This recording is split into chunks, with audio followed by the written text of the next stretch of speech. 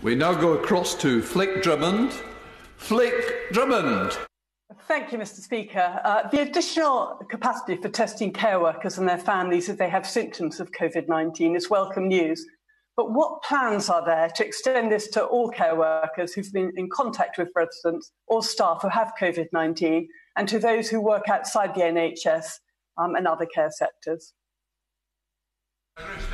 The number of tests, both capable of being administered and being administered, has increased significantly in recent days as we move towards our 100,000 target.